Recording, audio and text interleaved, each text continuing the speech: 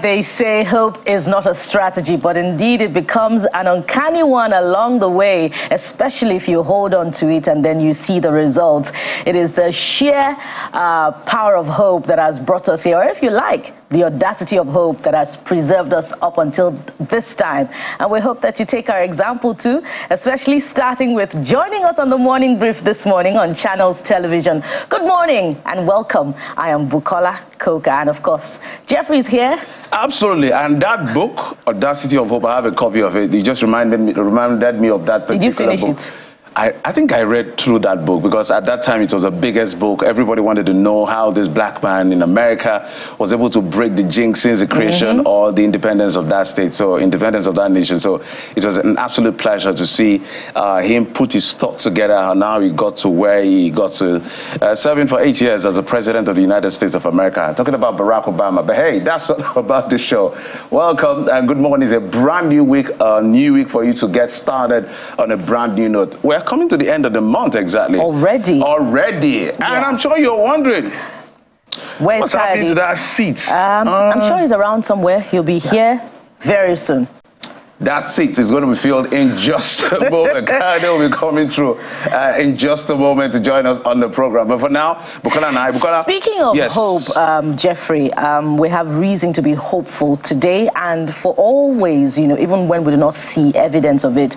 The children in Kuriga community have been released, and the governor gave us super glad. Updates yesterday. I'm super glad. However, he corrected the number that not 287 has been reported in the media, but that 137 students have been returned and they were about to be reunited with their families yesterday. He said he had, been speaking with their families and that the children have been released. And he kept on giving kudos to the military for the work that they did that ensured the release of the children. However, he was very minimal about the exact nature of their release, whether there was any negotiation. He said what's important at that material time was that the children had been released. What is important is that those children that we kept shouting about for over 2 weeks are back with their families. That's what is important. But in the security parlance, there's a word called release, there's rescue.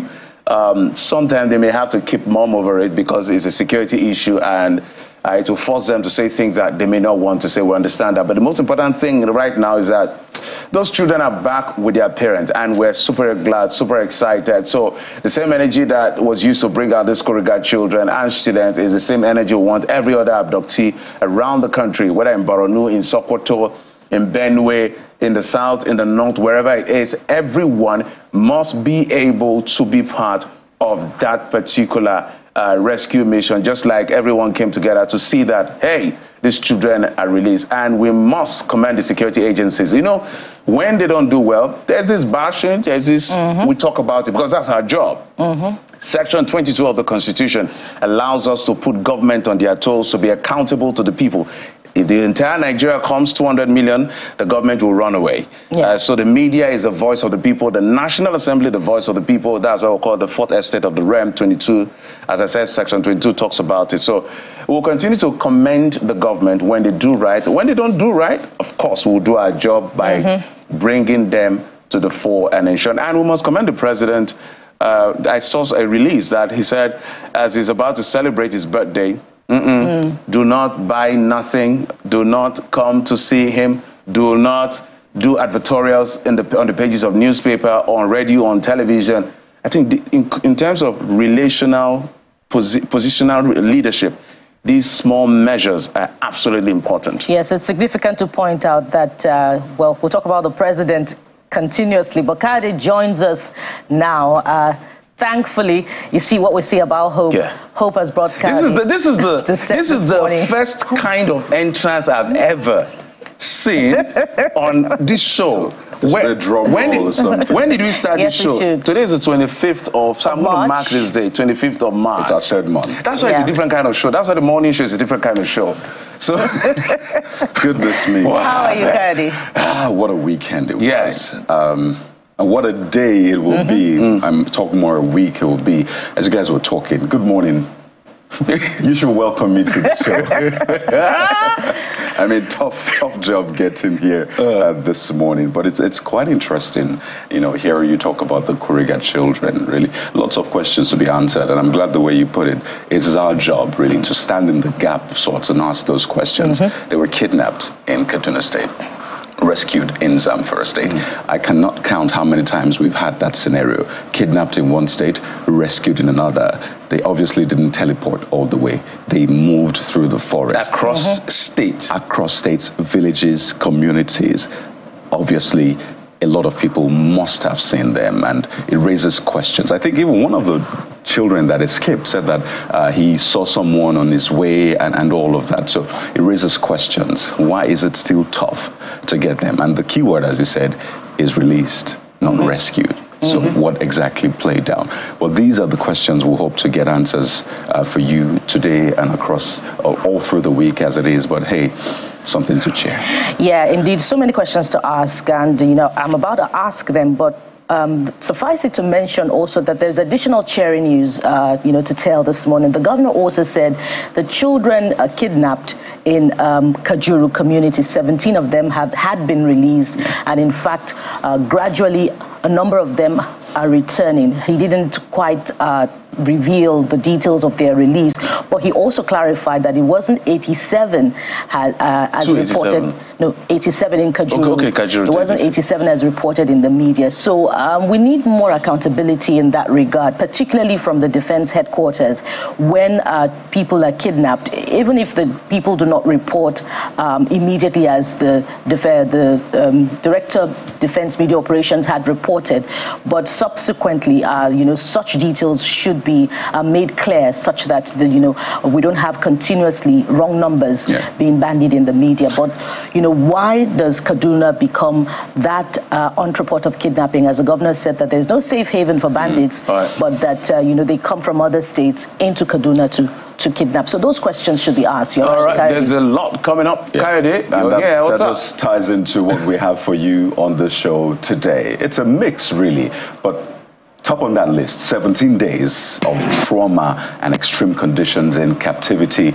Those abducted students in Kuriga community in Kaduna State, yes, have regained freedom in neighboring Zamfara. Well, we'll bring you the backstory on the show today. But the question in the air is, have we seen the last of these mass kidnappings? As President Tinubu says that his administration is deploying strategies to ensure safer schools. Well, an earlier statement signed by the governor, we'll have that one later on, but there's an exercise that was meant to provide succor. It turned sour last week with the death of 2 students of the Nasarawa State University in a stampede during the distribution of palliatives. This has put the state government, human rights activists, and student bodies at loggerheads over who should be held responsible for the deaths. We'll have that conversation today. Plus, science and engineering may not be everyone's favorite course, but we all use the product at one point. How much of that industrialization process is taking place in Nigeria? That's a big question as we speak with a man leading the agency charged with the mandate to nurture sustained industrialization in Nigeria through engineering infrastructure. It's a conversation you would like to be part of. Absolutely. And then our last segment we have for you is what you would be asking, really. Is it a painting? Is it high resolution? Is it artificial intelligence? Well, AI may be impressive with generative features. It may be near perfect, in fact, but our guest on the show this morning has been in the game long before AI, with his work going viral in Nigeria and beyond. But we found out the secret behind his art, and what's more, well, you actually might even get to see him paint live on the show, guys. That'll be fun. Yeah, that'll be fun. Maybe you paint us, or paint one of us, or paint the set. We don't know. Oh, well, we'll put his art to test this morning. So be a part of the show as always. You can do that on WhatsApp and on social media. Let us hear your thoughts about the top stories, the release of the students, and other stories you'll see today, and of course the conversations. You can do that hashtag CTV Morning Brief on social media, or on the WhatsApp number, which you see from time to time right there on your screen. It's a Hand of Fellowship, the very first day of the week, so let's get started. Well, let's say, with a bang, guys? Whatever it is you want to call it, but don't send anything beyond messages and videos. Don't call. Don't send a call. So we are here to amplify your voice as much as possible. But we'll take this quick break. When we come back, Hayode will bring you our top stories. Absolutely. Join us again.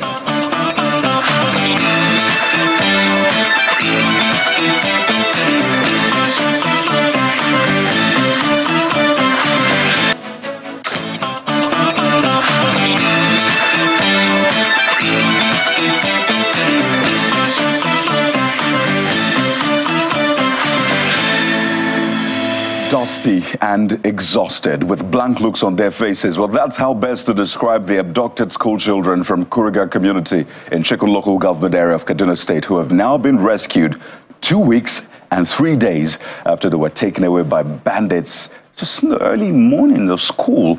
The state governor, Ubasani, who confirmed the rescue of the children, commended the president and security agencies for their roles in ensuring the release of the children. As well as speaking, the children are here in Kaduna, and of course they are here, and as we're speaking, in the next few minutes I'll even be with them, because I saw them earlier. They are in a very high spirit. Of course, the military will hand them over to me officially by tomorrow, but still they are here in Kaduna. I have been working closely with the military to ensure that we look after them. And of course, we are also trying as much as possible to give them psychosocial counseling and look after them before we eventually hand them over to the families. There was nobody that ever confirmed that the children were 287. But those numbers were just figment of some people's imaginations, which they just went to the media and reported that the figures were that. And today, I met the families with the children. They confirmed to me that the numbers given by the military are the correct numbers. Well, you should have seen their families who were visibly excited, said that they were jubilating in the village on the news of the rescue of the children early yesterday. Well, we spoke with one of the fathers of the students, and here's what he had to say. I'm here in the government house to receive my child, as the government called us to see our child. But we are here even though we've not seen them. But we have been assured, we've been informed by the governor himself that these our children are with them. They are taking care of them. By tomorrow, they want to do some, they want to maybe give them something. By tomorrow, after treating them, they'll hand over the children to their parents. My daughter is just 9 years old. We've been feeling very bad. Very, very bad, because we cannot expect a small child, 7 years, 9 years, 10 years, in the hands of bandits. How, no food, no drinking water. So how do you, in fact, you have to feel very, you just have to, how will you feel if it's your child? Well, those are questions from a father. Well, we're yet to see the children, but Channels Television is following the story, and it's expected to happen this morning. We're there live for you to bring you all of the updates. In the meantime, President Bola Tinubu has applauded the release of the abducted Kuriga children in Kaduna State. They were actually released in Zamfara State, but kidnapped in Kaduna State, as well as the rescue of the Sangai school pupils in Sokoto State. According to a statement by the Special Advisor on Media and Publicity to the President, Ajurin Gilali, the development emphasizes the importance of collaboration between federal and state governments for expected outcomes, especially on matters of security. Well, the President commended the National Security Advisor, the security agencies, and the Kaduna State government, stressing that in situations of mass abductions, meticulous attention and tireless dedication are crucial for achieving the best possible outcomes. The President is also assuring Nigerians that his administration is deploying detailed strategies to ensure that schools remain safe sanctuaries of learning and not lairs for wanton abductions. 2 days after the death of students in a stampede in Nasarawa State, a similar tragedy struck in Varsity State, where 6 persons lost their lives in a stampede during an almsgiving exercise for the poor in the state. One other person who was injured in the incident is currently receiving medical treatment at the Abubakar Tafawa Balewa University Teaching Hospital in Varsity. Well, the stampede occurred at the headquarters of the Shafa Holdings Company PLC along Jos Road, and this happened during the distribution of cash to the residents. The police public relations officer, Ahmed Wakili, confirmed the incident to Channels Television and assured that the situation has been brought under control. Meanwhile, in Nasarawa State, government officials have been visiting the families of victims of Friday's stampede, which claimed the lives of 2 students. The State Commissioner for Humanitarian Affairs, Margaret Elia, who led the delegation, visited Maramaba Edege in Nasarawa local government area and Kubang village in the Panda development area of Karo local government area to condole with the families. Now, according to the Commissioner, 19 of the injured students have been discharged, while 4 others are stable and responding to treatment with their medical bills catered for by the state government. And it's a messy situation playing out in what is meant to be Nigeria's premier medical facility. That's a University College Hospital in Ibadan, the Oyo State capital, following yet another disconnection of power supply to the hospital by the Ibadan Electricity Distribution Company, PLC, over what it says is the non-payment of outstanding electricity bill. Now, according to the distribution company, the hospital is owing, 495 million naira in electricity bills. For every kilowatt of light, hour of light that you see, that you get, or anybody gets, we pay for it. And the downside of it is when we don't pay, we are charged interest. Current interest now is, of course, you know that some few weeks ago they increased the NIBOR rate. So we pay like 27% on outstanding. Now the outstanding is 495. And this is maybe over 2-3 years. Now imagine what the exchange rate was when that money was being owed.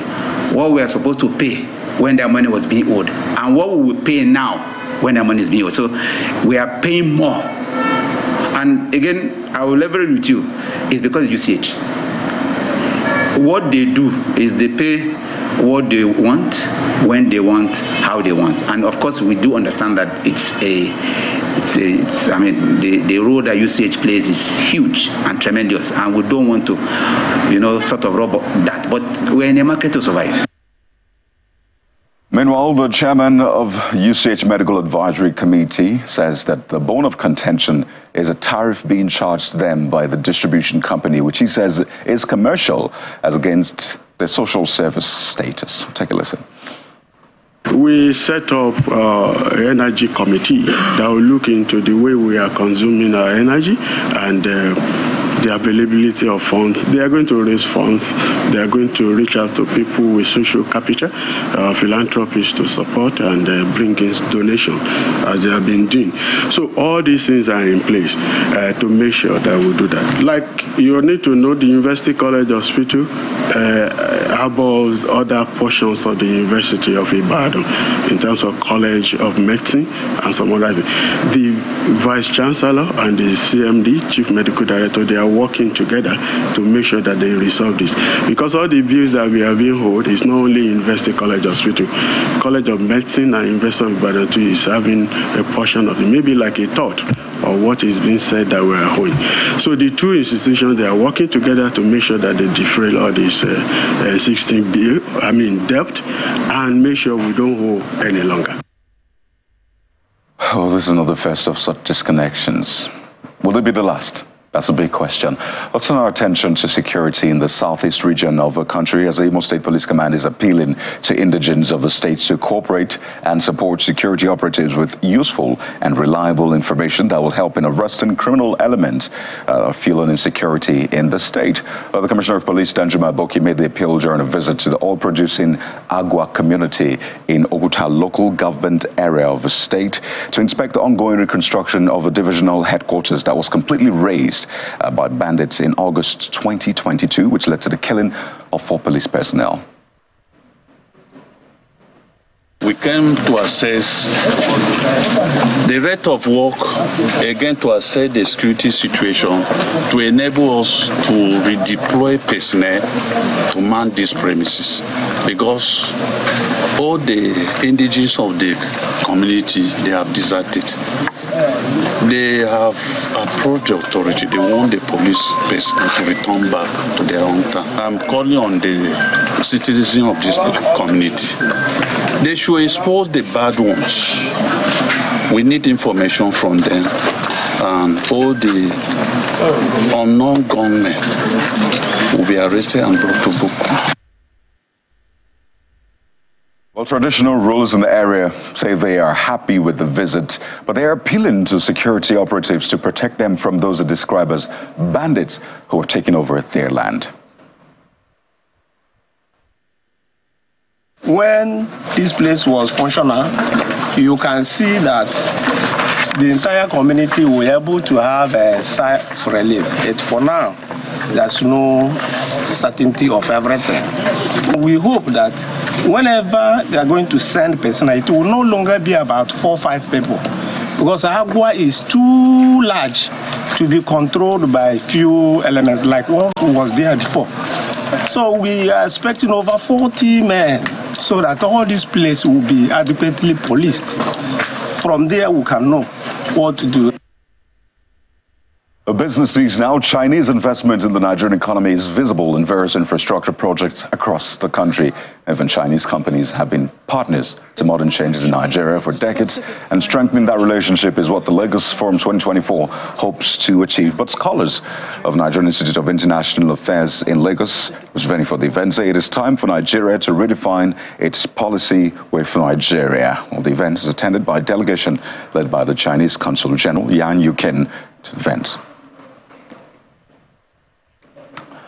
Well, outside of the country, several opposition candidates in Senegal's delayed presidential election on Sunday have declared rival Bassirou Diomaye Faye the winner after first tallies showed him taking the lead and sending opposition supporters out on the streets for early celebrations. Well, millions actually took part in a peaceful day of voting on Sunday to elect Senegal's 5th president following 3 years of unprecedented political turbulence, which sparked violent anti-government protests and board support for the opposition.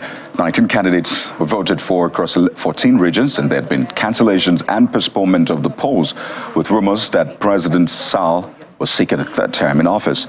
But the largely manual election process includes diaspora voting, with hopes that a candidate makes over 50% of the vote. But if not, elections will have to be reconducted in 2 weeks. Well, Channels Television is live in Senegal for you with results of that election as soon as they're in. But Russia has charged 4 men, which it says attacked a Moscow concert hall and killed at least 137 people. 3 of them were marched blindfolded into a Moscow court, while the 4th was in a wheelchair. Well, they were all charged with committing an act of terrorism. The Islamic State group said it carried out Friday's outrage at Crocus City Hall and posted a video. Russian officials, on the other hand, have claimed that Ukrainian involvement are, of course, in this. But Kiev says the claim is absurd. The 4 were named as Daldezan Mirzoyev, Said Akrami Rakaboliza, Samsudin Fariduni, and Mohammed Sobir Faisov. And now to sports news. It was a big weekend for Nigerian sports, not just at the Africa Games, not just in football. As the 2024 Olympic Games draw near, 5 more Nigerian wrestlers have joined Odunayo Adekworoye to qualify for the Games in Paris. Adekworoye had secured qualification to Paris last year following her bronze medal in the women's 57 kilograms at the World Championships in Belgrade. Well, Tokyo 2020 Olympic silver medalist Blessing Aborodudu, World Military Champion Hannah Rubin, Esther Kolawole, African Games champion Christiana Ogunsoya are the other wrestlers who are on the flight to Paris. But add to that list just yesterday, American-born Plateau State wrestler Ashton Mutua, who produced a spirited display to overpower South African Justin Van Zyl in a 16-8 pinfall to secure his very first Olympic slot.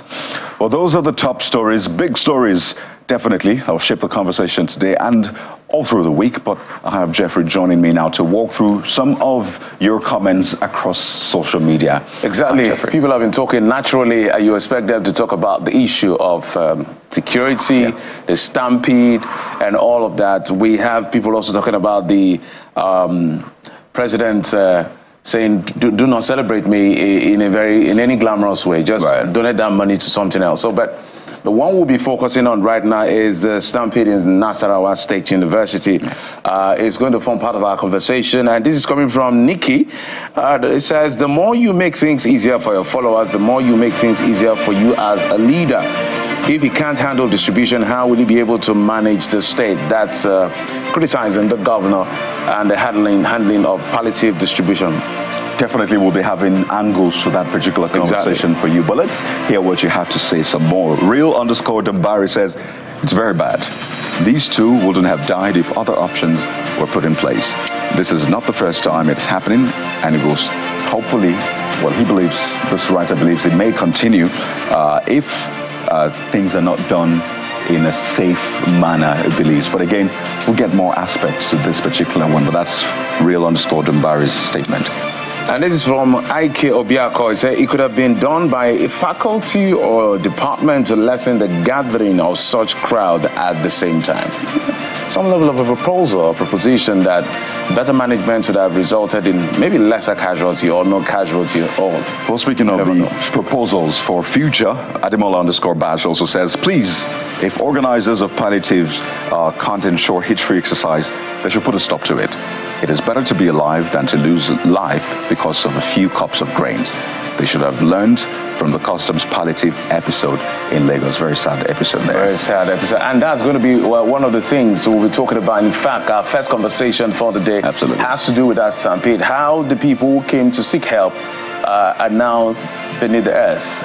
6 feet. 2 of them died in trying to get something to eat from the government when they were distributing palliatives. A sad story. But we're here to make sure that we hear all sides of that story, what really happened. But the fact is that people were hospitalized and there were fatalities. So that's the first conversation, Kayode. Absolutely. In just a few seconds. So stay right here. We'll get all the angles to that conversation for you to ensure everyone's voice is heard. It's still the Morning Brief right here on Channels Television on a Monday morning. You don't want to miss out on anything. Join us again.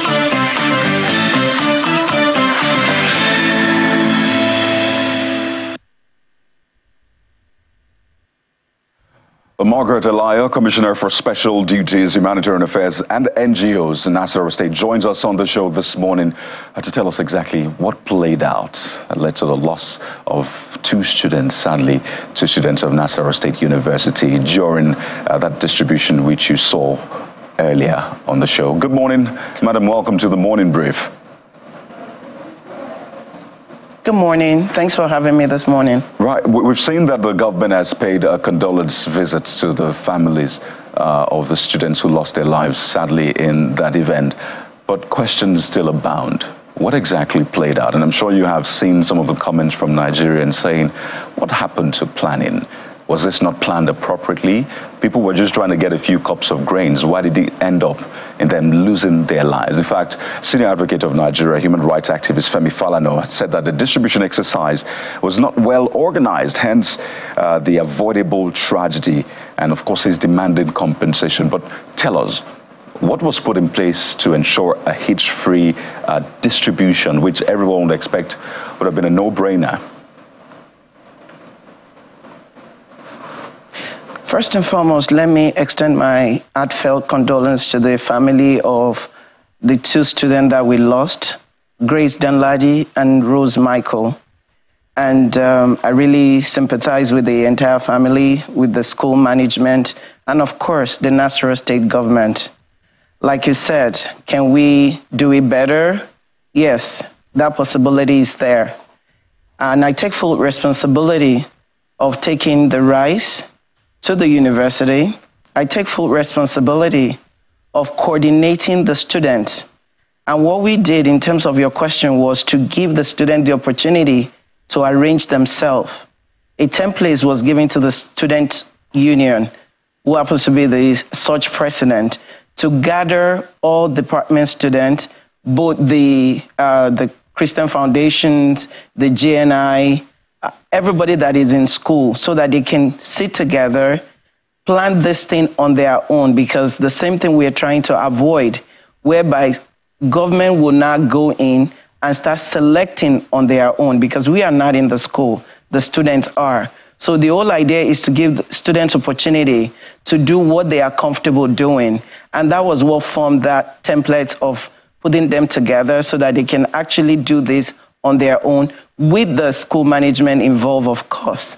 And when this happened, it's so saddened for people to lose their life over the distribution of rice. But it has happened, and we have taken our own corrections on our own part. Like, what else can we do so that this kind of stuff will not repeat itself? But madam, this doesn't exactly still explain what happened. I'm sure Nigerians want to know at what level did things go wrong? Who had the responsibility of planning that didn't put the planning in place? Was it the student union body? Because we heard the governor saying something close to it yesterday, but still it wasn't quite clear about whether the student union body was not exactly putting things together, a template together for the planning of the distribution of the palliatives. This is instructive so that we'll know where the responsibility would lie exactly before it gets to your table, even though you've taken responsibility for it. Thank you. So, like His Excellency, the Executive Governor of Nasarawa State shared yesterday, we are not so much interested in putting blames on anybody because we have 2 lives lost.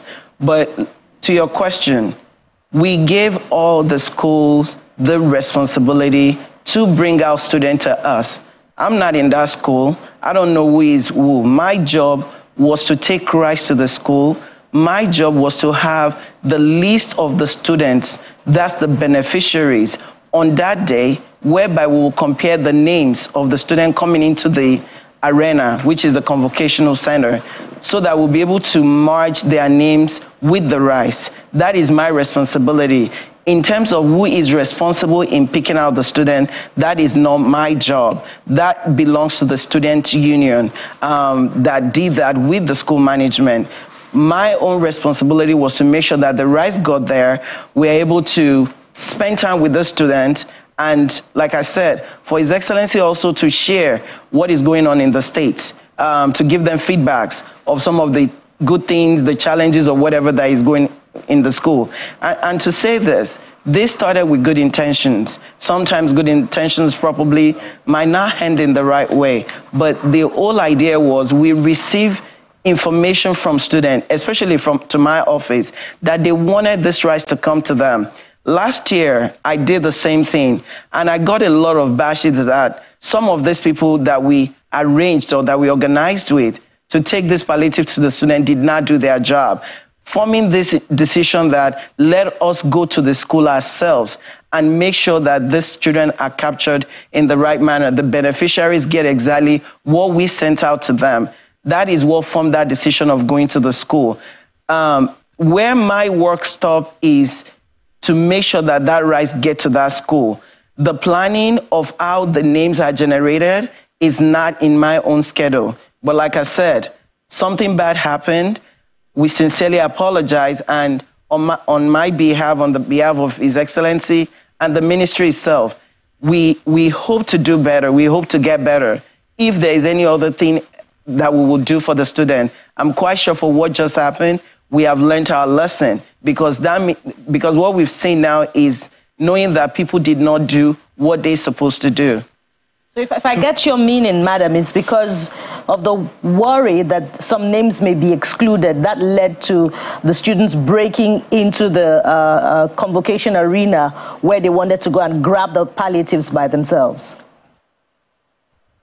Yes, so what is going on right now is they are trying to, the school management is investigating all this stuff. So I won't really speculate, but a name's supposed to be generated, that's for sure. It's not just everybody to be in that convocational center.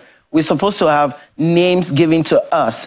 One, because we need that as our own data collection, so that next time when we are coming to the school, the same list will not be repeated. So definitely names, we are talking about over 4,000 students, because what you have in that school is 8,007.5 kg rice that was delivered on Wednesday.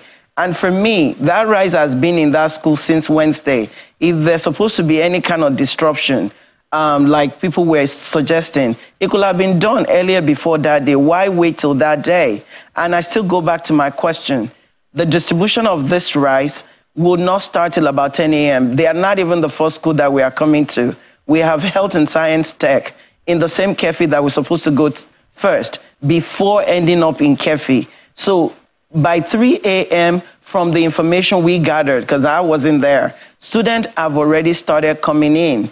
Now, I still ask the question, who gave that instructions for students to be out there that early to receive palliative? That wasn't from the ministry. That wasn't from me. So those are the questions that we have right now. And like I said, until the investigation is completed, we won't know who did what. But on my part, like I said, the responsibility part that I'm taking is the fact that the rice was taken down by me, by my ministry. The organization of how the rice will be distributed was done by me, 2 bags per person, for us to have at least 4,000 students to benefit from that palliative. The reason we're probing as much as possible, as much as we commend the fact that the government and yourself are taking responsibility, is that 2 people have died. Nothing can restore that life. So we need to probe further so that this doesn't happen again. Now, the country is quite a challenging situation. What was the detail that was given from your ministry or from the government to say that if this happens, please don't distribute? Let me explain. I have been part of distribution of things before, and I know that we told people show up by 6 or 7, and they showed up by 2 a.m., 3 a.m. These are scenarios you should anticipate. And then when it gets overwhelming, you know what to do. So what were the kind of scenario planning you anticipated to say, if this happens, this is how it should be, and that's how it should be? Because if we don't do that now, this will happen again. People are hungry, people want help, people want succor. They will get it by all means necessary. The school management, from my conversation with the school management, was to make sure that we have enough security in place, whereby they will see, one, to make sure that the rice got there safe, and they can actually identify that we actually brought the rice in there. And the school management gave me their word that in terms of security, we can be rest assured that this rice will be there until we get there, and that the students will be waiting for our arrival. In terms of making arrangement, if this kind of thing does happen, personally, we did not foresee this, because if you may recall, we have done over 6 schools. before arriving in Kefi, the same instructions was given to the entire school. And we have those schools collaborated and cooperated with the ministry. Upon arrival, they were sitting on their rice. Even as a matter of fact, like I said, I always get there before my principal shows up so that I'll make sure that everything is in order. So when I get there, we have the student union, the leaders that they were dedicated to do this work, start inviting those students in. And we chose a very comfortable place whereby there will be security trying to avoid what just happened, where you have maybe an in and out facility so that we can only have one entrance where students can come in, whereby we not have all this chaos that you just saw. So in terms of our responsibility, it was done based on the assessment of what we have done for the past 6 schools that we visited. The question then is, how far is the state government willing to go to ensure appropriate sanctions, consequences are meted out to whomever is found culpable? And I'm talking, would it be a sanction? Would it be a suspension? Would anybody lose their job if they are found wanting in this investigation? Because, and it's at the risk of sounding like a broken record, people have died unavoidably. That is, I mean, they just went to school to study. They didn't bargain for any of this. They're not in a war-torn area where you say that it's a likely scenario. So how far is the state government willing to go? Is it willing to go as far as sacking people who are found wanting?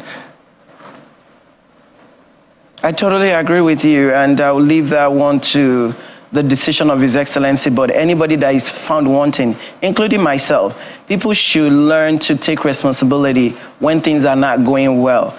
We've taken credit when we did it well. And now that this happened, if anybody is found wanting, then they should be called to book.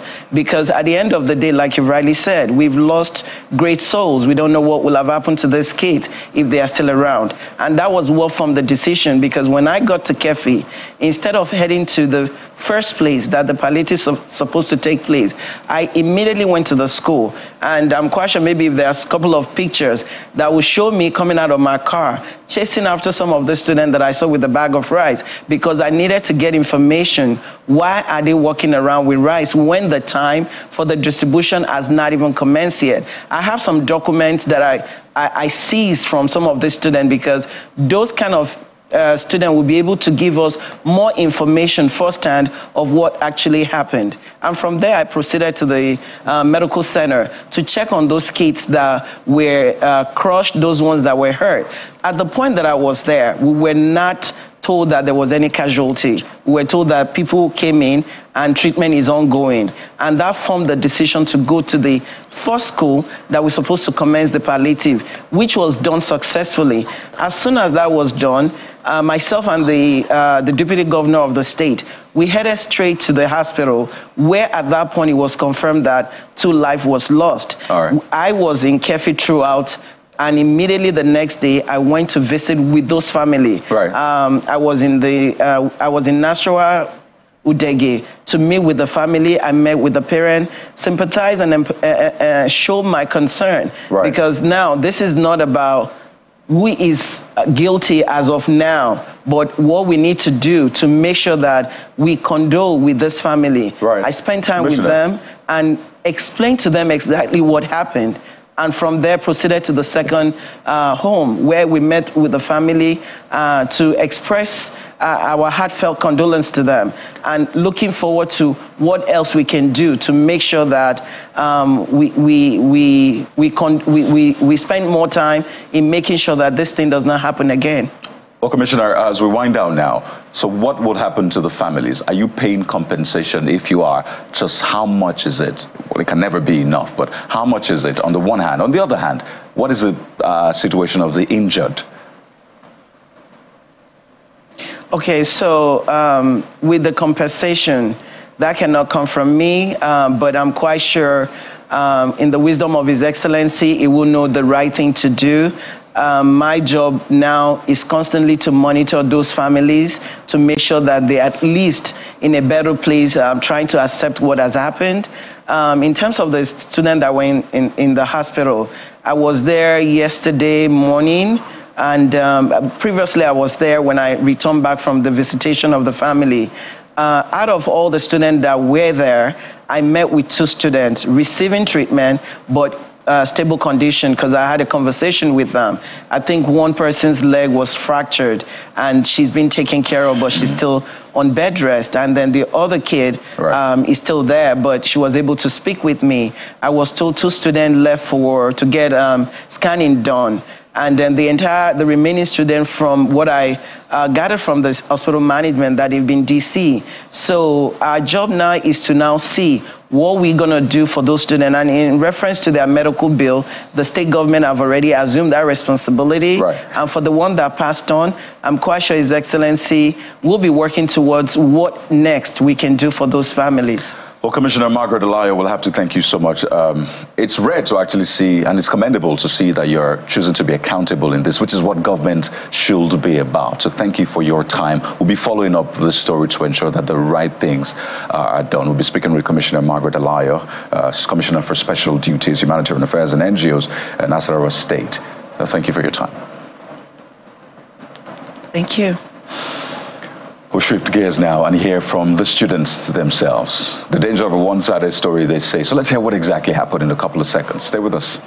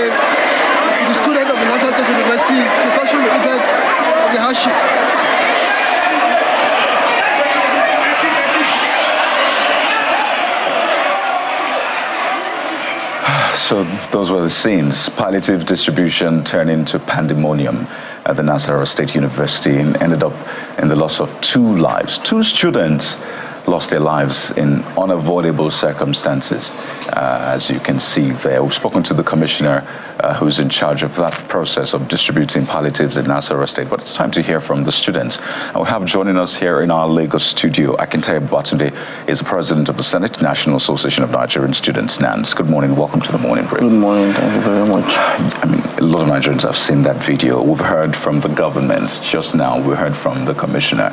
And it looks like there's a chain of responsibilities to be taken. The government responsible for sharing palliatives.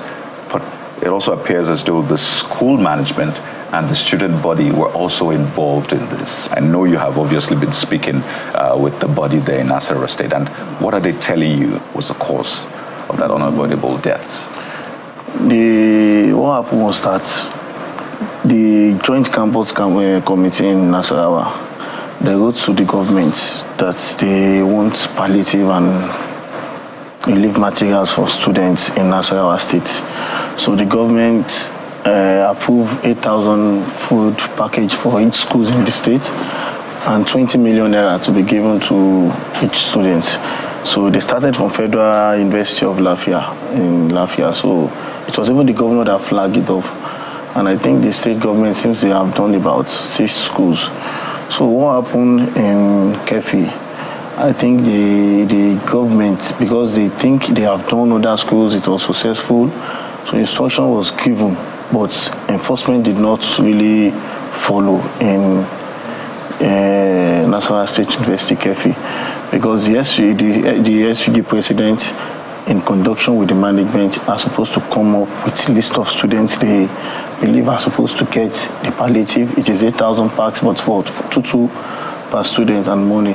So a time was communicated to the students to come outside for the palliative, just as they have done in other schools.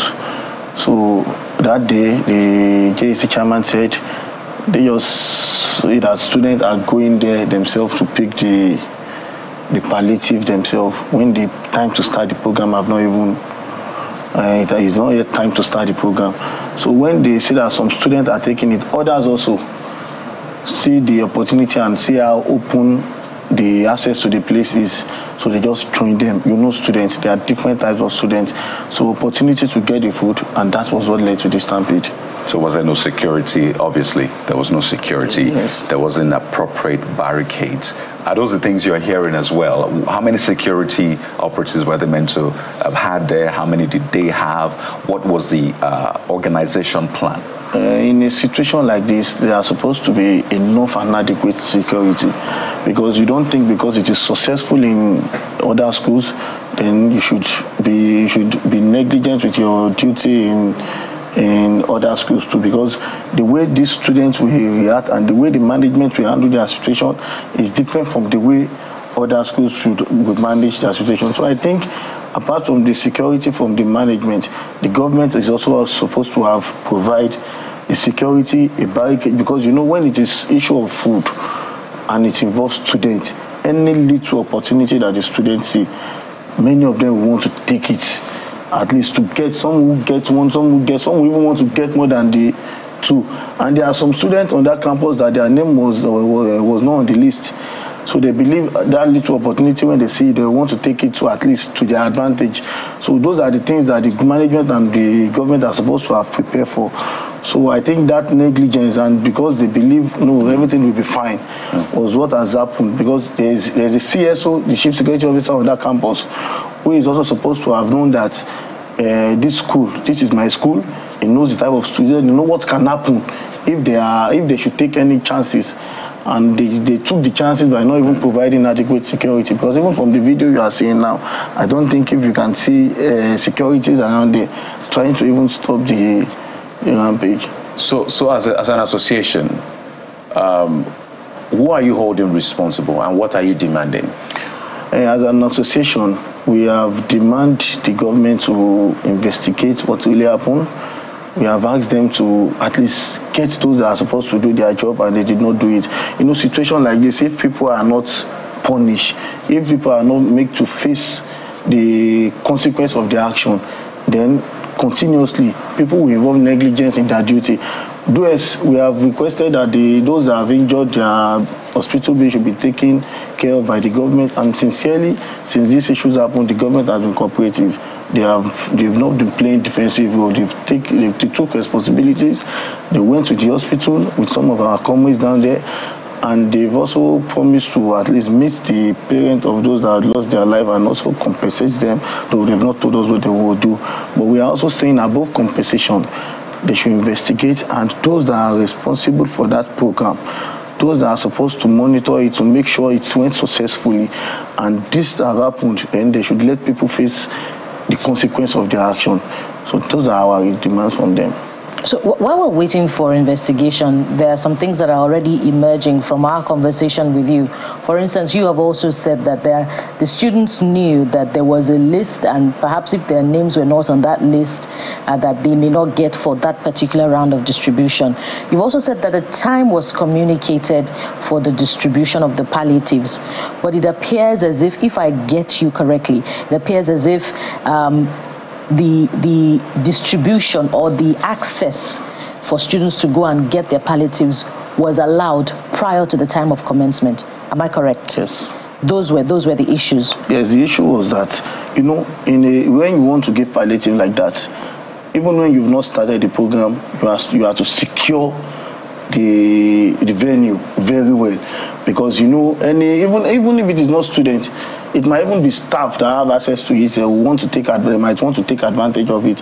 So not securing that place and allowing little access is what has caused the place was not secured. One. Yes. Do you know what time was communicated to the students for the commencement? I think they said it should be around 2 o'clock. They will start 2 in the afternoon. Yes, in the afternoon. We'll start but the students had access prior to that time. According to 10 o'clock or 11 o'clock in the morning. In fact, the commissioner said that at about 3 a.m. the students had begun coming for the to receive the palliatives. So who organized the distribution? Are you aware? The distribution is... Who prepared that list also? The list is in relationship with the SUG, the school management, the student body and the school management, because I think with what we had, they said the list are prepared through the faculties, the department, in conjunction with the student union government. So those they are to make the list. But distribution are also not the sole aim of the management or the student body, because according to the information we had, the governor was supposed to be there. So flag off the distribution. He flagged off the one in Lafia. All right. So the one in Kefi was supposed to be the final stage. So he was supposed to also be there for the distribution. So which means the distribution is not even the duty of the school management. They are not to distribute the palliative themselves. Okay. It is the government who have provide the palliative, and they are the ones to distribute the palliative. So the governor was also supposed to be there, according to the information we gathered from our comrades and the JAC chairman in Nasarawa State. So the governor was supposed to be there to join them in distributing the palliative to the students. So, but due to what happened, he was unable to. Because sorry, Jeffrey, because additional 5,000 naira was supposed to be given as was given in other institutions. 20 million to each school, so additional 5,000 naira was supposed to be so given. we should be looking at the school management, the faculties, and the student union government in asking further questions as we have asked here. Yes. Okay. Jeffrey. Because what I was saying was, the commissioner had said that they had to give that responsibility to the school. So this information is a bit different from what I heard the commissioner say. The responsibility they gave to the school is to get the list of the beneficiaries. Not the sharing. Get the list of beneficiaries, provide the venue for the program, not the distribution. Okay. Because every other schools they've also gone to do the program, it was not the school management that distributes the food themselves. And the money, it wasn't the school management that distributed it themselves. But is it the school that's supposed to also provide security, not so those that are providing, the duty of those that are to provide the security is what we don't know. But I know schools are supposed to provide security, and also the government are supposed to monitor the security of the program, because this is not just a program by the school. So the 5,000 naira per student was not handed over. The monies were not handed over to the faculty. No, it was not to the faculty. I think as you are getting your food, you'll be getting the. So that is to support what you're saying, that the school, the government was supposed to handle the distribution. The distribution, yes. Right. So the money was not shared, or has not been shared. It has not been shared. Yes. Okay. Well, you listened to the commissioner. You've also probably listened to the governor speak on this. Are you satisfied, particularly with sanctions and, will I say, consequences for those who are found wanting? What do you want to be done for those who are found culpable? Yes, we are due to so far the governor have said anybody found wanting will lose his job, his right job. And as far as investigation, as far as you have investigated and you are found wanting, you will lose your job because you did not do your job. That is what is happened. Somebody, students have died, and those that died, they belong to a family. They are people's children, and if we should just let it go like that, it's just as if we do not have respect for life. So they have promised that there will be consequence, and the governors have also said there will be consequence. So we just want them to investigate and make sure the investigation is not taking too long. They investigate promptly and they give us the report of their investigation. But so far, we are satisfied with the action we are getting from the government towards this event. You know, it was just meant to be a simple thing. You can even use their NIN, get them, use it to verify them. Just meant to be a seamless process. And that is the problem we have about not having data of students in this country. And at least we have wasted times without number. At least there should be a way. But most of the students will have their NIN. Yes. And that can be used. Even for bigger distributions, just use that and you don't have to. But we have to thank you so much. This is a story that is dear to us because it concerns human life and also young Nigerians who, of course, have a bright future. But I'd like to thank you so much for sharing some insight. Akitayo Babatunde is the president of the Senate. NANS is the National Association of Nigerian Students. Thank you for your time. And we'll be following this story to ensure that the right things are done, even for future distributions as well. Thank you very much. Well, it's not all for this conversation, but we'll take a moment on this one. And when we return, we'll turn our attention to something vital to the life of our nation itself. You do not want to miss this conversation in a couple of seconds. So stay with us.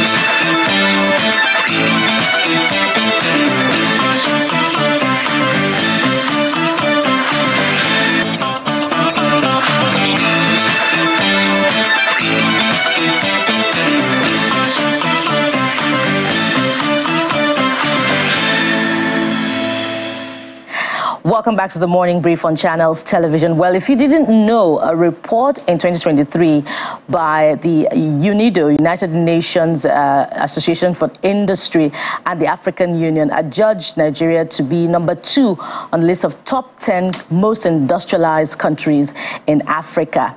Now, that's cheery to note, but how much is Nigeria positioning to ensure that most of the equipment required for that industrialization are homegrown?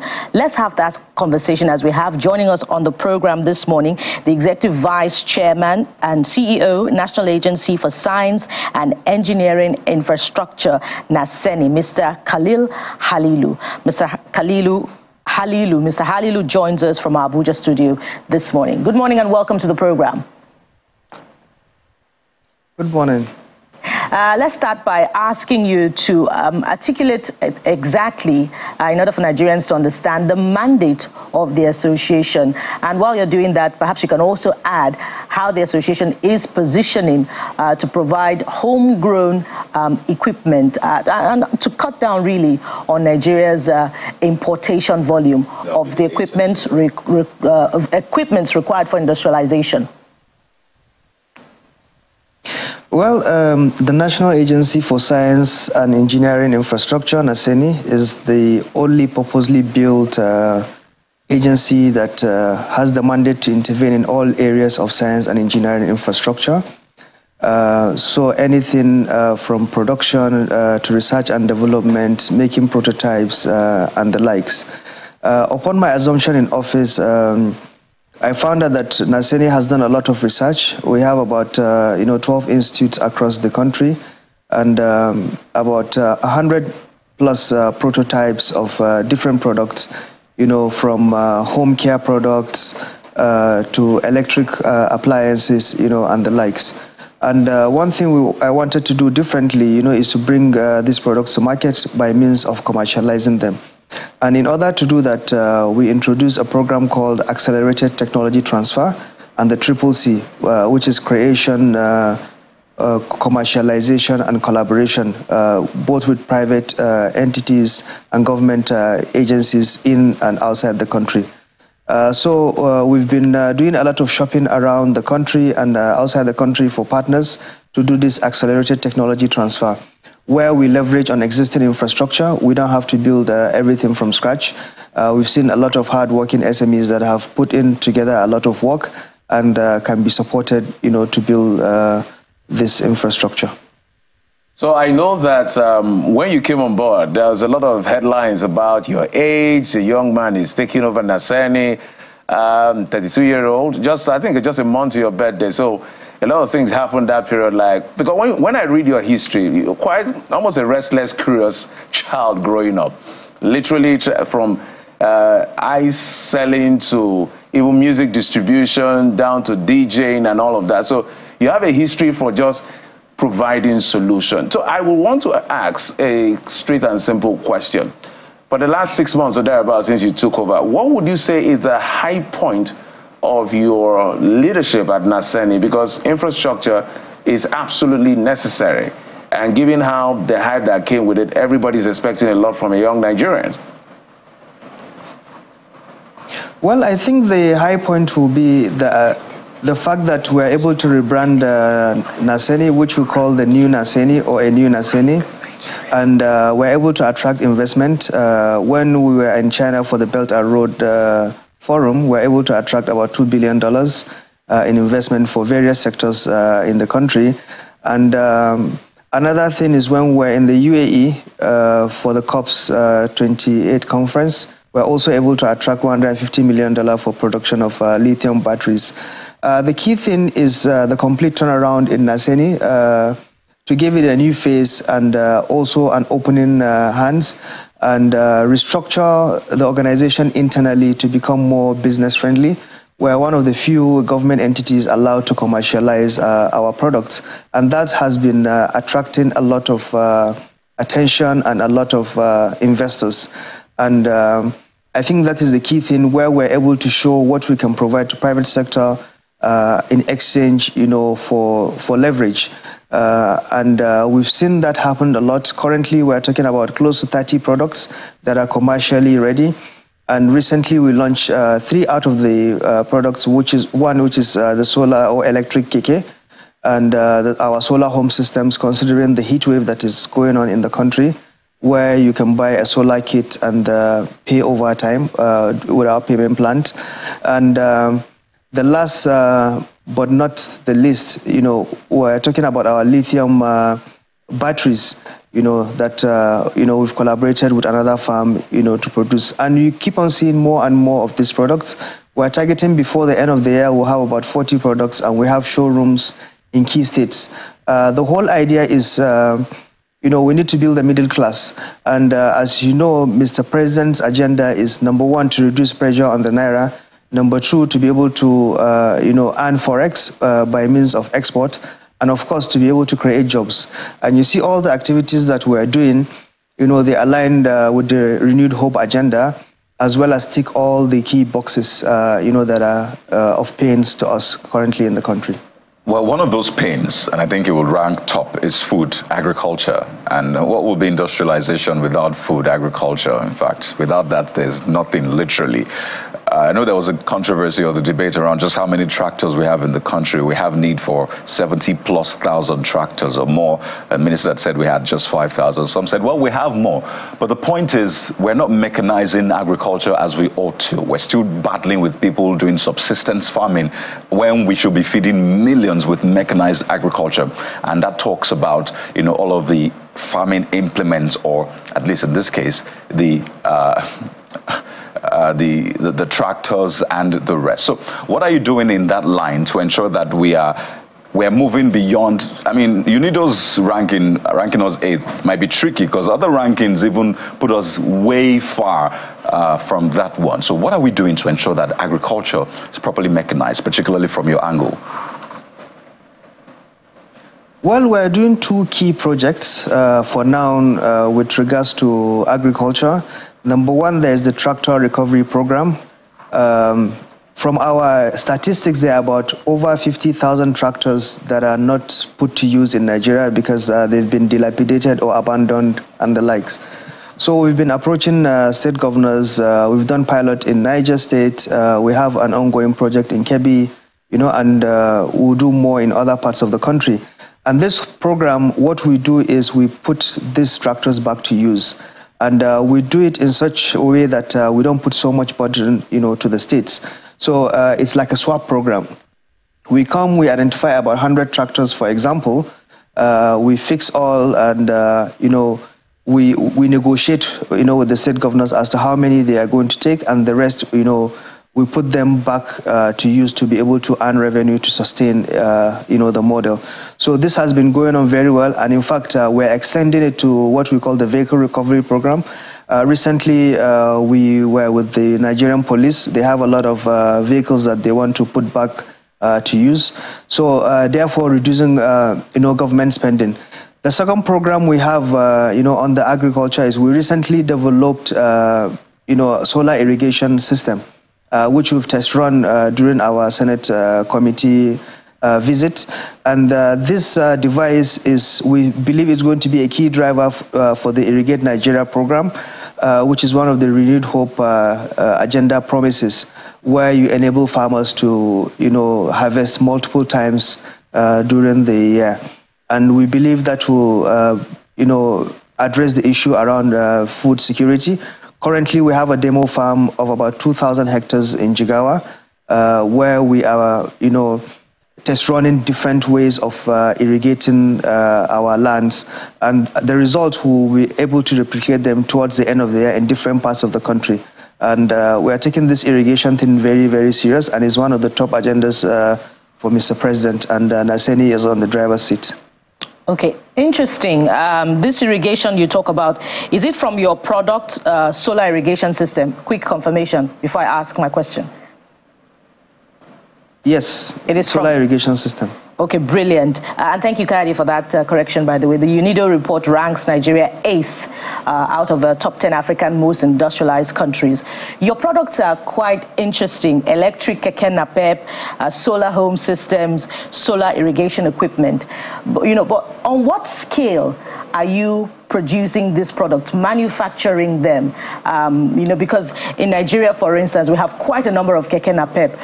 That's the tricycles, but some of them, or most of them, are imported into the country from some reports from India. So on what scale are you manufacturing these equipment such that they can be deployed to use nationwide to reduce our consumption of fuel, and liberalize the economy to an extent, and the other products as well? On what scale?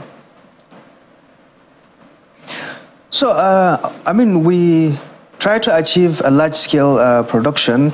So what we try to do with our shopping all over the world with, partners or people that are already selling in Nigeria is to give them incentive as to why they should stop just, shipping to Nigeria and coming to establish. So one of the things that we offer them is our national brand, of course, Naseni. The president being the chairman, we have 11 ministers as board members, including the CBN governor. So that is a big selling point. Number two, everyone that wants to invest in any country, they want to know they are with the government and they are well protected. And we also try to partner with a lot of state governors to provide other incentives, for these people or companies to come into this country and invest. And we have seen that happen, in various sectors and examples. And what we try to do is, do baby steps so that we don't end up having a white elephant project. Anyone that is shipping and sort of dumping goods here, how do we encourage them to start as little as assembly? Then we go to semi-knockdown and completely knockdown products. Because we know the terrain is tough here, and you have to be careful on how you manage it in order not to scare the investors away. And if you take a look at our budget this year, about 80% of it is going into counterpart funding. This shows how serious we are when it comes to collaboration. And we want to optimize government money, so we don't invest 100% in these activities by ourselves. We always look for private equity, to partner with and also share more knowledge. The key thing that we offer, aside the brand, is the fact that we're able to help them domesticate these technologies and commercialize it locally. Because in a place like Nigeria, if you don't know the terrain very well, it's very, very difficult, to penetrate the market, especially. So we see how we can look for local partners, for the international collaborators, and for the local partners that are doing well, we see how we can upscale what they are doing. But essentially, we understand our terrain is different, and how can we domesticate these different technologies? And the ones that have done well, how do we upscale them? Let's go back to December signing of that agreement with Shenzhen, the Chinese company, in collaboration with REA, the $150 million deal for the lithium ion processing and manufacturing, which is quite important to all of us as Nigerians, because everybody's looking at renewable energy, and with Tesla and all of these companies producing all of this car, it creates an opportunity, I think, in places like Nasarawa and a couple of other states. Walk us through what the detail of that agreement is, and how far you've gone with it, because we had to have this conversation, because not many people know Nasemi, and I'm happy you're trying to rebrand so that it becomes, a street talk, or has street value. That's what I meant to say.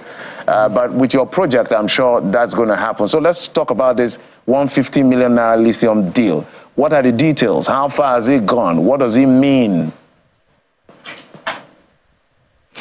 Okay, so interestingly, Naseni approached REA, the Rural Electrification Agency, to identify what value, we could add to the existing work they are doing. And everyone is aware that, they procure a lot of solar street lamps, lithium batteries, and the likes, for their activities. And we engaged them and said, we'd like to have a local play for what, you are doing right now. And they said, well, they're happy to work with us. Being a government agency, everything becomes easier, G2G collaboration. So we signed an MOU with REA that if we're able to deliver, products that are of good quality and meet their standards, they will procure them, no doubt about that. And simply by doing that announcement, we began to see a lot of companies, both locally and internationally, approaching Naseni, to collaborate. Some saying, that we don't even need to invest anything. They just want to work with our brand. So we're able to put standards and attracted, a couple of companies. One is Shenzhen. There are others that are also doing solar street lamps. And the whole idea is to, as much as possible, bring local components into the existing activities that we're doing. Because some of these companies already in Nigerian market, but they are just shipping and just selling. We're not even assembling here.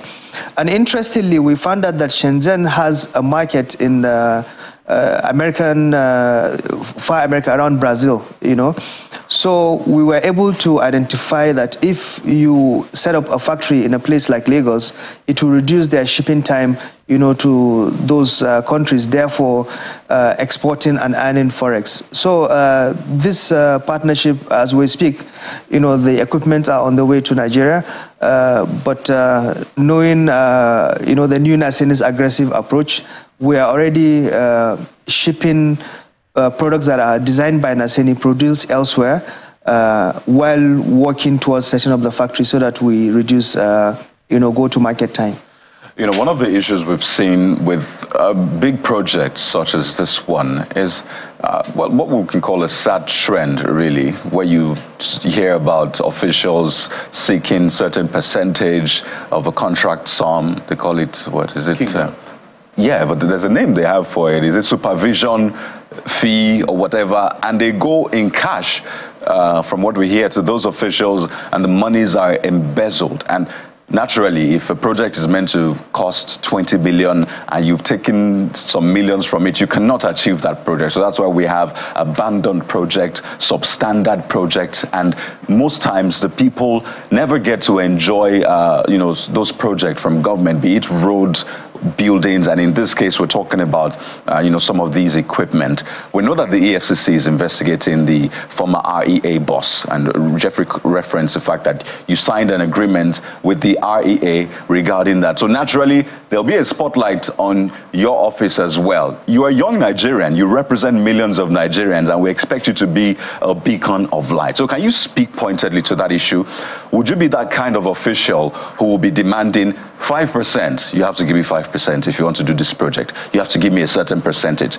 Is that the kind of official you are?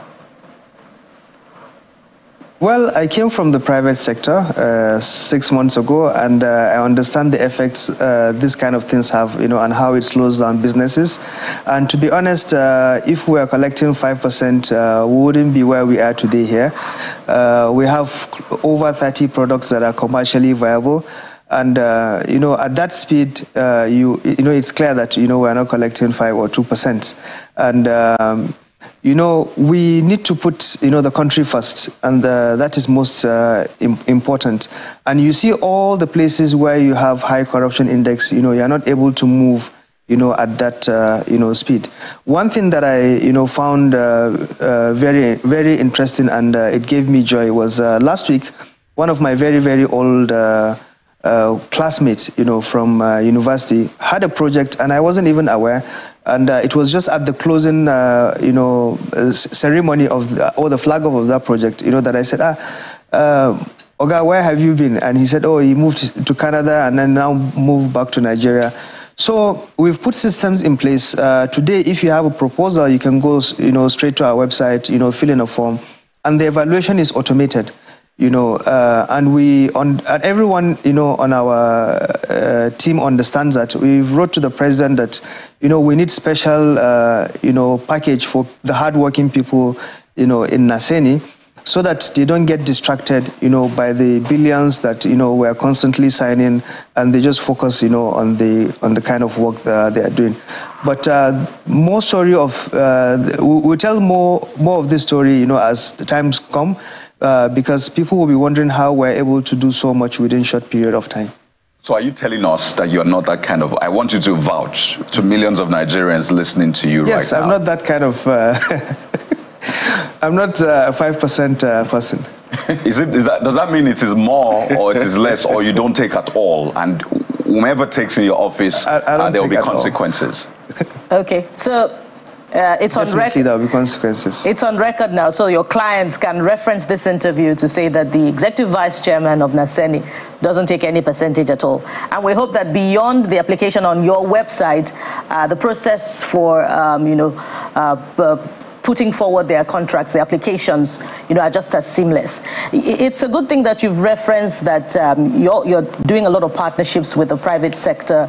A lot of the equipment are being shipped, but the ultimate goal really should be that eventually raw materials, the manufacturing equipment are locally made to reduce capital flight and the exportation of jobs. But in those commercially viable products that you talk about, how much support are you getting from the National Assembly, which, by the way, in the 2024 budget has referenced the planned provision of solar street lights in a lot of their constituencies? And in addition to that, speak to us about how you are encouraging the support of these commercially viable products as made in Nigeria, and the purchase by government agencies at all levels of these made in Nigeria products. Well, this gives me an opportunity to give special thanks, to the two chairmen, on Naseni Committee of the National Assembly, because they have been very, very supportive. They've taken me as a younger brother, which, is a privilege that I'm still enjoying. And, they've... From the first time we met, they told us they wanted to see products, and I told them I'm a product guy. So we beat the target that they gave us, for first quarter, to be able to showcase those products, and they are happy with it. Channels also covered, that event. And my next target is how I can turn my two chairmen into marketers, for our solar street lamps and also transformer project that we're working on, because there's each and every member of the National Assembly, buys solar street lamps, buy transformers for their constituency.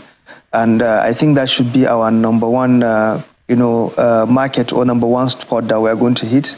And I'm sure, I'm very positive that they are going to patronize Nasoni products. So just as a round-off, I know you generate money and government also invests in you by allocating some monies to the agency. How much has Nasani generated so far, so good, to the Federation account? Or are you really making money? Yes, we're making money, but it's not time to close accounts yet. It's still something we're keeping, on the low before time to publish accounts. Yes. So once it's time, we're going to make it public. It's not a secret, but now I don't have the exact numbers, and I don't want to be held accountable to that. The reason I ask that question, you come from a private sector like us, so we're always ready with numbers in terms of finances. So maybe the next time we have you, we will need those numbers so that people will know whether or not you're really making progress, because that's the only metrics we can actually use to measure progress, Kayode. Absolutely. But it's cheery to have this interview. It's obviously the first of many. We need to bring this back to the consciousness of Nigerians and ensure that all our agencies, GOEs and all of that make profit. And it's not just budgeting money, but we get profit from it. And he's a young man, so oh, yes. So we're looking at you to make Nigeria proud. You're 33 years now, right? Yes. Don't worry. So Jeffrey keeps asking. Jeffrey's going to get you a birthday gift on your next birthday. I know his birthday, right? All right. So we hope that when you indeed turning those numbers, they will be in the realms of hundreds of billions of naira to showcase the potential of Naseni, as a contributor of Nigeria's gross domestic product. We'd like to thank you very much, Mr. Khalil Halilu, the Executive Vice Chairman, CEO, National Agency for Science and Engineering Infrastructure, Naseni. Thank you for coming on the Morning Brief. Thank you. And we shift gears now to the softer side of things as we look at hyperrealism. Stay with us, we'll be right back.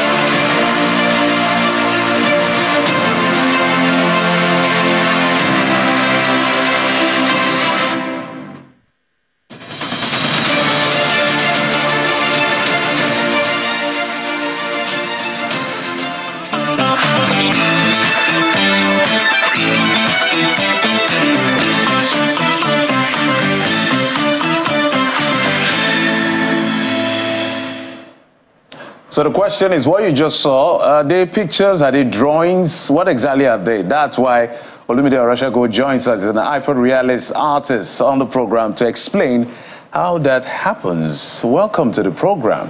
Thank you very much. So I asked the question. Yeah. Maybe you need to answer first before I ask my other question. Is that drawing or picture? That's actually paintings. Oh, paintings. Yeah. That's what it's called. Yeah. So walk us through what this hyperrealism is when it comes to the artistry of what you do, because we are seeing a lot of things trying to create threats to some of this natural artistry we see around the world. Yeah. Actually, when it comes to an hyperrealist is a kind of art that actually existed, started around 1980s by some of the American artists. But we've not been able to get to that level here in Africa. So most of the high level of art that we do in Africa are impressionist style and abstract art and probably traditional art as well. But when hyperrealism came as a result of the increase and the level at which photograph company produce their high mega resolution, high images. Most of artists in those periods decided that whatever a photograph can do, they can do more better. So decided to follow and try to do their best in order to be able to match with the photograph pictures. So that's coined the word hyperrealism, because it's a realist artist initially, but when it comes to a level at which is being way in between a photograph and a realist paintings. So we decided to see how this thing looks more like a photograph. And it's as real can get. If you look at this one, staring us in the face, for instance, look at the water dripping is very, very close to real life. Yeah. And that brings me to my question. For those who would say, I would go to an art studio and ask an artist to get my portrait drawn, this trumps that by all respect. So it's the same field really, but are you taking the market off of the artists who draw the portrait for people who would like their portrait done? Okay, are you saying in terms of camera pictures? No, in terms of drawings as well. Yeah, the level at which my art has gotten right now has exceeded the expectation of an African artist, because I've been able to train under so many artists that are impressionist artists, and I've undergone all the classical art of arts, and I'm adding those elements into trying to copy a picture from a photograph and trying to mimic what the images you are seeing in front of you.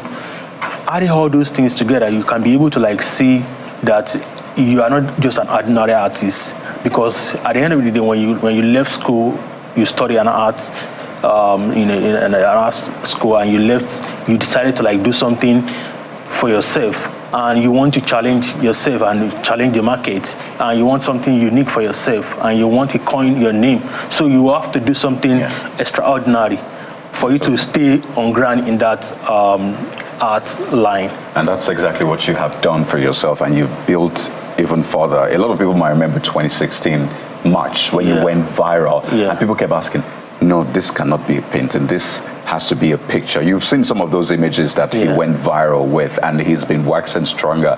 The beauty of this conversation today is that we're not just talking. You have your easel here. You explain to us this tool, because it's not an everyday thing that we see. This easel is an instrument material that we use in placing our drawings. Sometimes an artist can use this easel to place a color, probably an outdoor painters. This is exactly what we use as an outdoor. But because I'm not painting, I'm just drawing here, I could not come along with my colors and everything. So because there's no time for us to have paintings done in the studio here because of the little times we have. Absolutely. So we'll try to make the most of the little time we have. I understand that you plan to do something interesting. It's not oil on canvas today, but you're planning to do something interesting. Absolutely. So tell us what you want to do, and we'll get started, and we'll be chatting back and forth. I'm going to be having a drawing of one of us here. Who do we choose? We can choose her. We should choose the lady, right? Because we're gentlemen. Okay. Bukola, absolutely. This is your 20 minutes of fame. Extra fame. So walk us through the process. When you want to do a sketch, what do you start with? Yes, I first of all look at the overall image of the model that I'm drawing and see the features that stand out first and look towards how I'm going to start from that features and go down. Let's let you start. I don't know what stands out for you. What do you need me to do? Yes, you can just sit down or probably stand. You can stand, right? She can stand, right? Yeah, okay, let's get to work. So we're going to be chatting with you. You can start.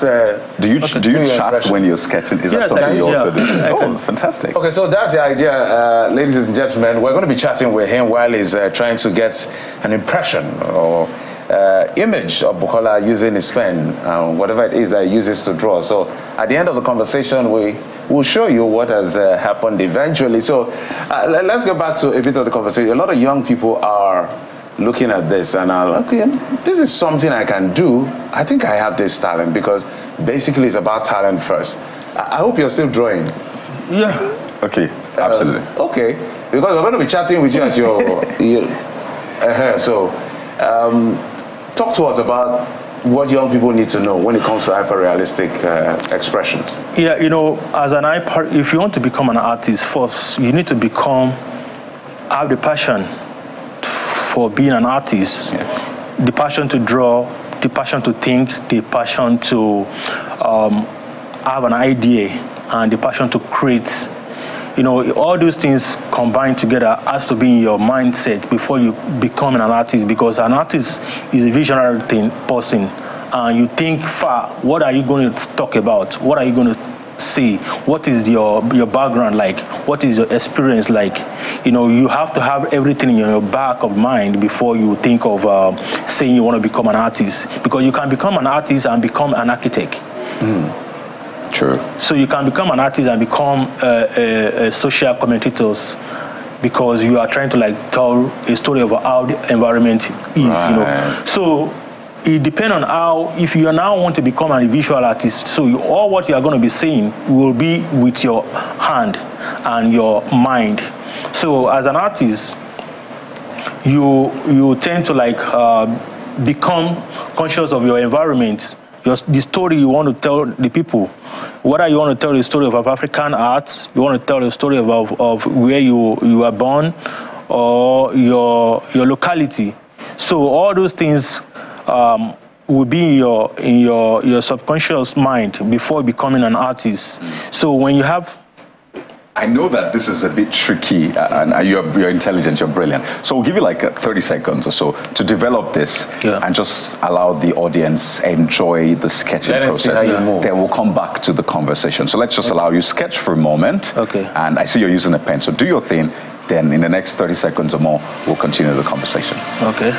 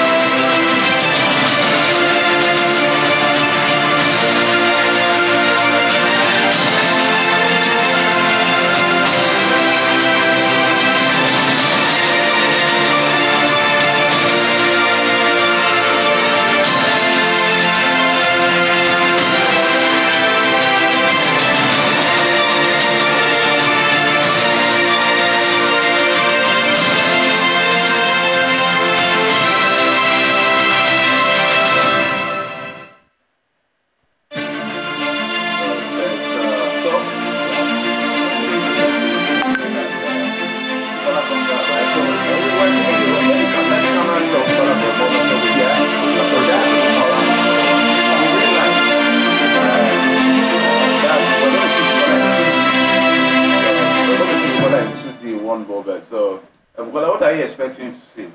You're the model right there, so let's find out what you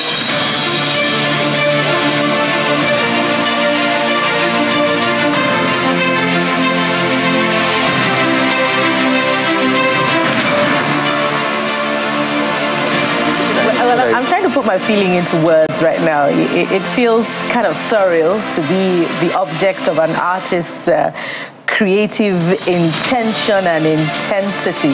I'm trying to wow. I'm trying to stay still, but I know that I'm already put together, and whatever's going to come out is just going to be an expression of God's creation. Let me just say that you're made for this. It looks like you were just born with this. You muse, and it's perfect. And we see how things are coming up. It's quite interesting to see that he's using a pen. There are levels to this. I mean, some people use crayons, some people use pencils, and it's tough. And I wouldn't say for anybody here, but he's using a pen for this. I think it shows a level of mastery. Yeah. He's done this over and over and over. And I heard what he said. Look, the prominent feature is what they think of or think through first. Yeah. So maybe the face, the shape of the face, the shape of the mouth, the eye, and then they begin to do all the fine details to create exactly what you would like to see, and maybe the hair and all of that. So it's for him to use some of these things he uses that regular people like us may not be able to use. Shows that he's mastered it, and to do it within a short time. Under pressure. By the way, do you feel pressured? I'm just doing my thing. Right? Because it's important. You need to find that state of, what's the word now? Just balance. Inner equilibrium. Thank you very much. Thank you very much. Inner equilibrium. That's the word I was looking for. So does it help you as well? Is this therapeutic for you? Yeah, of course. This is one of the things you do over and over again, and it has been part of you. So it's not something that I've not seen before.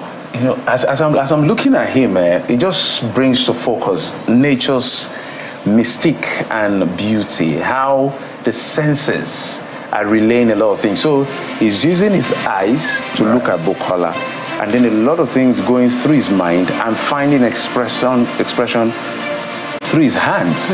It's a lot of coordination of nature. Hand-eye coordination. So it's quite brilliant to see all the senses being put together. And then when I did science, they call it the 6 degrees of the robots, for instance, more like an inflection. So you have your phalanges. So you have 1, 2, 3, 4, 5, 6. So all of this come together. That's how they create robots. So yes, they're working together at the same time. Together. So all of this. So whatever is thinking in his head, this 6 degree of, I've forgotten the right expression now, but they call it degree something. They have to work together to find the expression, which is quite critical. So I'm just looking at the beauty and mystique of nature in the ability to create, just using the eyes and interpreting with the hands. I mean, I'm just taking pictures of it. I'm taking pictures of Yes, I remember it's called 6 degrees of freedom.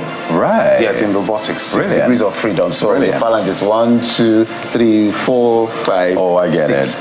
Your 6 degrees of freedom. And I'm trying to stay still and not make my mind work too much. Is that really tough? To help with the process. Is that tough? Not too tough. Okay, you should get used to it. Looks like you're made for this. It's going to be tough because you haven't done it before. Under this pressure. So how long does it typically take to do this quick sketch for you? I think in the next 20 to 15 minutes, I think. Which we don't have. Which we don't have. Well, we don't with the head at least. We can see something close. We have just barely less than 5 minutes, about 4 minutes to wrap up the show. So hey, guys, we're looking at hyperrealist artists trying to find expression. Bukola is trying to stay still. This is the stillest she has stayed in a very long time. She has to just stay and be smiling. Whether she wants to smile or not. So because the guy's never tired of telling me that I'm not still. So, I was hoping that you would say something to that. So I'm trying to help you too, because I know it's really tough to do this. By the way, I mean, you look good already. So let's see how I wish it was painted so they can capture maybe the sweat and the hairline and all of that. So Mr. Olumide is doing his bit to ensure that, hey, okay, I'm beginning to see Bukola around this. Wow. So Bukola, I'm not sure whether you were smiling or you were, but we can see Bukola already, like, it's coming out. Does together. it look like me? Yeah, Absolutely. With a pen, by the way. With a pen. We need to reiterate that this is a pen. So you can't erase anything, you cannot make modifications.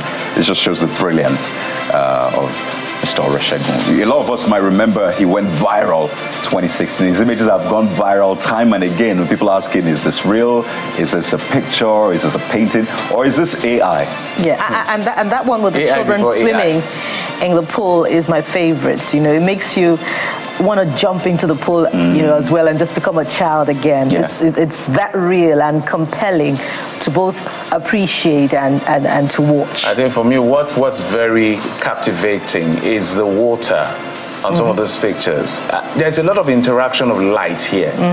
Light, your ability, because you can see whether it's a key light on the left and then a little bit on the right-hand side and all of that. So they are very deliberate to tell you with these pictures, this is where the light is actually coming from. This is where the light is behind, and this is where all of that. So, oh boy. This you have to be very delicate with it. Quite a job to do. And how expensive is it to get a painting? Or how affordable are you? Let's say, because we know you've traveled the world. Especially after the 2016 work going viral. I'm sure your prices have gone up. Yeah, absolutely. Factoring inflation, exchange rates. Exchange rates. You know, we don't deal with naira all these days. We deal with dollars now. So, which means you get a lot of jobs from outside the country. Yeah. And I know you've had to travel a lot. So how is that going as well? Yes, going fine. I think I've been able to exhibit in so many places and showcase Nigerian culture in so many places around the world, which is an advantage for me and for the whole nation because of the fact that I'm trying to tell the story of Africa and Nigerian as a whole from my concepts. So, and the response is so great, and I'm happy. Guys, don't forget, in case it doesn't finish exactly the time, we have to end the show in about 2-3 minutes. But as soon as it's done, we'll put up this picture on our handles, CTV Morning Brief, on Twitter. Go to our Instagram page and all the social media platforms. We'll ensure that, you get to see that picture in its full glory. So maybe we'll pin Bukola for a bit. So my blushes on both cheeks, absolutely. Are they that obvious? Because that's what I'm seeing staring me in my face on the camera. But are you seeing yourself already? I can see. Bukola, you're meant to stay still. Stay still. And it's not even done yet, by the way. I was going to raise the point that your studio is still in Ikorodu. Am I correct? Yeah. So it's from Ikorodu to the world, literally. Yes. And it just speaks to, I get to the world. Exactly. The fact that it doesn't matter where you're at or where you're from. If your work is good, you'd always get that much needed fame, attention. And in this case, the Forex that he's getting as well. That he's getting also. Now that we need all the dollars we can get for the country. So quite an impressive performance already by Mr. Olusegun Olumide, hyperrealist artist who is trying to capture as much as he can within the time we have of Bukola's image. And, any last thoughts before we can't just leave you drawing? You have to say a thing or two because we're going to put out this drawing at the end of the show on our social media platform. Like most of the things I'm doing right now, it's something that I've been doing for years. And I've been able to metamorphose into different kind of ideas and different kind of stories to tell people. Initially I'm known with the water thing, but right now I'm talking about an African culture, how we can be able to imbibe the importance of our fashion because we don't want a situation whereby our fashion will go in extension, because at the end of the day, if we see an artist trying to tell the story of where he is from, that is going to go a long way in telling who the person is. So that's the kind of concept I'm working on towards, and I'm working on for over 2 years now. Do you take students? I just wanted to find out. Do you take students? I know you must be well demanded for, but do you take students? In 10 seconds. Yes, I do take students, but it's not every time because of the time schedule of mine. I think I take some students as well. Yeah. We gotta go now, guys. No, you have to stay the way you are. You have to stay. So just say your goodbye so that we can focus on us. Well, yeah, it's been an honor being a model for Mr. Olumide Oreshegun, hyperrealism artist. But more importantly, it's good to be a model and a force for good. Thank you for watching this morning and join us through the entire week. I am Bukola Koka. And of course, Olumide Oreshegun, thank you so much for coming through with your artistry. Thank you for watching. I'm Jeffrey Ozanga. Hey, let's all be muses some way. Enjoy those moments of life. Be still and ensure to have a great day ahead. I'm Kayode Okikiolu. Yes, we'll go back to this painting or this sketching. Why Bukola stay still? Absolutely. So we'll just walk around and Bukola. All right, bye-bye. Bukola, don't move an inch. Bukola, don't move. We'll be right back. We'll be right back. Stay where you are.